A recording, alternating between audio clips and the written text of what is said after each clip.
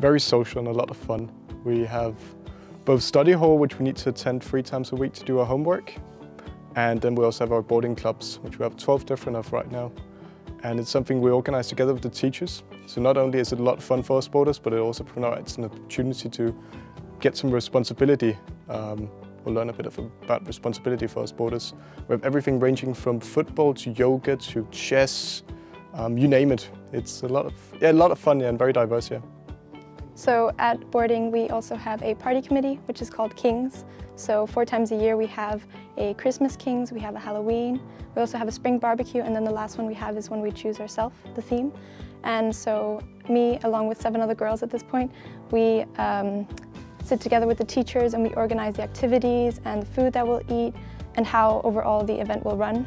And then the night of the Kings, we all sit together along with the teachers and have a nice meal. And then after, I'm part of creating an atmosphere of fun for all the students.